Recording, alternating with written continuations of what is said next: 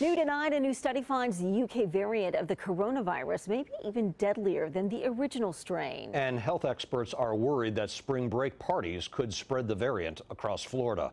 Fox 35's Danielle Lama has more. Florida is leading the country when it comes to UK variant cases of COVID-19. According to the CDC, 738 people have tested positive for the strain in our state.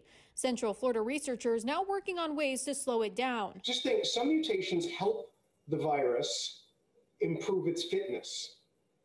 Some do not. University of Florida Associate Professor of Pathology David Ostrov has been studying the genetic mutations within the UK strain. He's trying to find out what makes it more transmissible and possibly more deadly. During his research, he says he zeroed in on a pattern for how it replicates. Like a camping tent, the virus has to be assembled and disassembled during its life cycle. What these mutations appear to be doing is taking down all the legs at the same time. So you can take down the tent faster. That means it can spread to other people faster.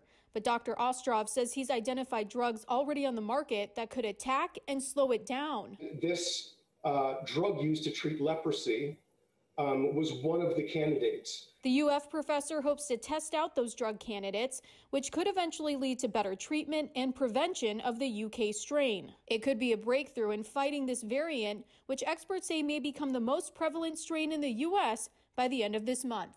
Danielle Lama, Fox 35 News.